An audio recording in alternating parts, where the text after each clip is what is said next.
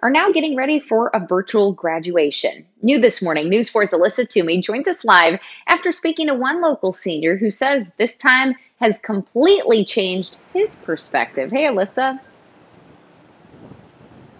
Hey, good morning, Marissa. Well, you're right. I spoke to one high school senior who tells me that this time actually completely changed his perspective. He actually changed his college decision because this time it made him realize how much he values time with his family. That's obviously different than a lot of seniors who usually look forward to leaving home, but some are now kind of rethinking that decision amid the coronavirus. So like many, senior Jack Allgeyer says at first he was a little excited when he found out school was getting canceled. That excitement, though, quickly turned into concern when he realized that included graduation.